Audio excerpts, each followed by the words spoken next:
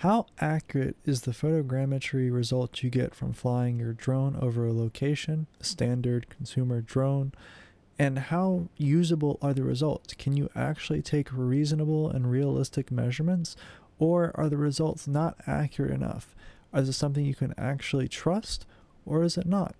In this video, I'm going to be testing the accuracy of 3 drones, the DJI Mini 4 Pro, the Mavic 3, and the Air 3. Each of these drones I'm going to check against real measurements with a measuring tape and see how closely they compare. And hopefully by the end of this video, we will know how usable the measurements from photogrammetry is from actually flying real drones. So just out of curiosity, I'm also going to try the Mini 4 Pro with a wide-angle lens versus the other drones. Now keep in mind when I do this on the Air 3 does actually use the same sensor and camera assembly as the Mini 4 Pro for its main camera. So that way we can compare and see if a wide-angle lens actually affects the results in terms of measurements. However, in my experience, the wide-angle lens actually does a better job at creating 3D models, especially in tight areas where you cannot get as consistent overlap. So you may have noticed I'm not actually using like an automated flight planner, something like waypointmap.com, even though like the Air 3, the Mavic 3, and the Mini 4 Pro support automated missions with waypointmap.com. It's just there's actually a slight issue with just how close I'm flying to this building that could potentially cause issues, and that actually gets us into positional error as well. So GPSs on these drones are only relatively accurate to about 1 meter, they say, and positionally, which means that latitude and longitude, it directly correlates to about 10 meters. Now in reality, when you fly your drone doesn't magically think it's 10 meters over. It is like an error that compounds over time. So one day it may be 0 0, and the next day it might be like 1 1. It just depends. So that way, using Waypoint Map, the inbuilt GPS is of course going to potentially think it's all over that place. However, that does get us into the importance of using RTK for that positional accuracy, because if you are trying to measure something day to day over and over and you want to see how much something's actually moving, especially when it's referenced to the rest of the world, you want something like PPK or RTK in order to get that actual positional accuracy down. And if you're really interested in doing that, I have an AnyDrone RTK module that will allow you to add that functionality to your pre-existing drone. And the AnyDrone RTK gets about 3 centimeters of accuracy with the whole system, and that's without an external third-party base station. So for testing today, I actually chose my back deck, and this way we can see a lot of like hard angles and things that should at least show up in the photogrammetry results. Namely, these tables and this railing I think are really good examples because they should show up very sharply, especially with limited range. I'm also restricted behind me on where the drone's flying by some trees, so there's only a very limited range I can actually fly in. So then I just went through and I flew the mission for each of the drones. I went out, it was the same weather, it was actually an overcast day, which ends up being better for photogrammetry, and then we're going to process the final results. So next up, I'm going to use my software aerialmodel.com to select each of the images for each of the sets from each drone. So the Mini 4 Pro, I'm going to select all those images of this deck, and then I'm going to process those out into a 3D model, and I'm going to do the same for each of the drones, and that way we can compare each drone. Is there differences between each of the sensors, etc., or is it all the same? So let's wait for this to process. Also, since we're actually focusing on measurements in today's video, I want to talk about a little bit of a disclaimer it's important to make. My home state, North Carolina in the United States, has had a case go through the court system basically prohibiting people from making 3D models and maps from anyone other than a licensed land surveyor, which is quite interesting given that licensed land surveyors can't directly use the stuff they scanned from a drone and pass it off as survey data to a client. I think this doesn't necessarily apply to the people that go through and do this internally, so if you're a company and you have someone that flies a drone, but I do think it's kind of ridiculous that they are prohibiting all drone photogrammetry when drone surveyors themselves cannot actually go through and directly use data that comes out of these sensors. So I want to make sure that you all know that if you're going to be passing off, especially measurements of all things, I'd be highly careful, because I don't want anyone to watch this video think that they can start signing these off as reliable measurements without having some at least knowledge of what's going on and getting in any trouble. I just want to make sure that you're careful about how you pass off this data that you may collect from 3D scanning. I should also add that if you're planning on creating 3D models, you should at least have a drone that has some type of inbuilt GPS system and that also attaches those GPS coordinates to the metadata on each picture. Without that, the models will actually come out with no basis on reality. While yes, it may not be officially licensed by a surveyor or it may not be measured properly. By the end of the day, if you don't have that GPS metadata in your pictures, you can get something that might be like 30 meters coming across as a meter. And that's not realistic or even remotely usable for the kind of applications you may, as an individual, be looking at using it for. So I've gone through and I've applied the measurements that we did in the... So I've gone through and applied all the measurements to each of the photos. You may notice that this looks really good. This is the DJI Mini 4 Pro with that wide angle lens. And to show you how much better it did, we can look at some of the other ones. And they don't look as good. They didn't collect as much data. And obviously this one collected even less data. I really do think that the wide angle lens, especially even sometimes when you're in a constrained environment, will often produce better results, in my opinion, just because of how much more overlap it can provide. And also noticeably, the measurements do differ quite a good bit.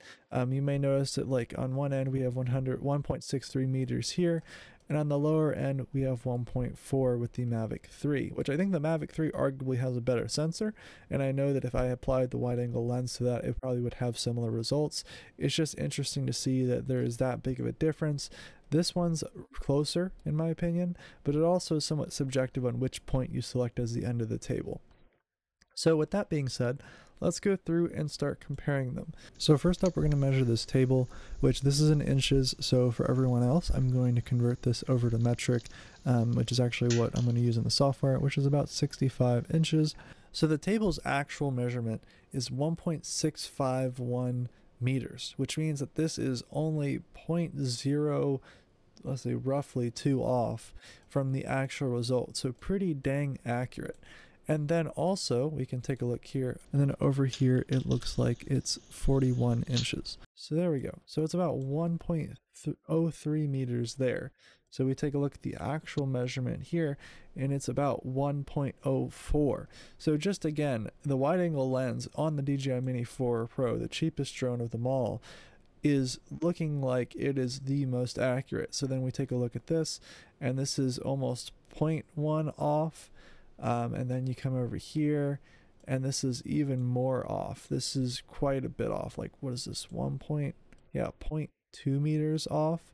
So I think not only does this show you that I think the Mavic 3 sensor is probably superior, it shows you that the cheapest drone is still more than capable of producing very high quality results. And also, I'm sure the more pictures that you throw in here, the better as well. So highly recommend a wide angle lens if you're looking at actually using it for measurements. And then also we can take a look at a couple other things. This little thing here is about 6 inches. The width of the railing banister is 0.17 here. So again, 0.2 off, 0.02 off, versus if we look at the thing here, this is about this is about almost 0.4 off. And then we look at this, this is a little bit under 0.03 off, so not too big, but then again, that's a pretty small area. This is about 20.5 inches. So the little table in the back here is the actual measurement is 0.52 meters, which this is 0.5, so again 0.02 off. We take a look here, this is a little bit closer actually this time. It depends on how you want to draw the point. And then also back here, this is also got a little deformed, but we can maybe push it up, but still this measurement is still quite a bit off. The Mavic 3, I think it has the smallest field of view, and it looks like that did the worst out of everything. This table over here is about 28 inches. Next up is the width of this little table over here, and this little table is measured as 0.71, which means that this is a little bit off, and I think that depends on how you want to do it. But as you can tell, where the points are not as clear is where you actually get some difficulty measuring. The table over here is 0.85 meters, which again depends on where you want to select that edge of that table. And then finally this one's 0.62. So it still looks like the DJI Mini 4 Pro with that wide angle lens is the best out of all of them. This whole deck here is 147 inches. Next up is the banister railing, and the actual measurement of this is about it looks like 3.68. Now, if I actually select the last possible pixel that I think this is, it looks like maybe over here, it does get closer to reality. It's about 3.73 is the actual measurement, and then if I select the last end of the pixel, yeah, it's about 3.72. So if you select the last possible pixel that it generates, then yeah, but I would say it's still pretty good versus if we look over here, we take a look at this. This is registered as, I move this across, 3.54 meters, which is almost 0.2 plus meters off. And then we look at this, 3.14. This is almost half a meter off. Yeah, I think this is actually half a meter off. Good gosh. That's not something that I can like fudge up. Those measurements are, I mean, really, I don't know, it looks like something maybe glitched out there, but no, that's very clearly more than half a meter off in just that situation. So I guess we can look at this last one real quick. We got the table here, which looks like it comes up to about 28 inches. And the height of the table, so the actual height is 0.71, and that looks about accurate. Then we come over here, and that's about 0.65, so about 0.606 off, and then this is almost 0.1 off. So the height there. So honestly, it's very surprising just how much of a difference, not only between drones you get in measurements, but also like the kind of setup that you have, because I think this just goes to show that the cheapest drone out of all these, the Mini 4 Pro, it has the same sensor as the Air 3. So it's not like it's some magical sensor difference. It's literally just how you take the pictures, where you take the pictures, and also how much overlap it can get when it references the pictures. So a wide angle lens looks like it's actually a lot better, especially in limited circumstances when you're trying to go through and create 3D models for that accuracy. I'm actually very surprised by just how much of a difference across 3 different drones that makes. So overall, I'd highly recommend that if you want to get into even more accuracy, I'll do a follow-up video when I actually have the RTK module completely finished and launched, and then we can actually see how that influences the accuracy again between the different drones.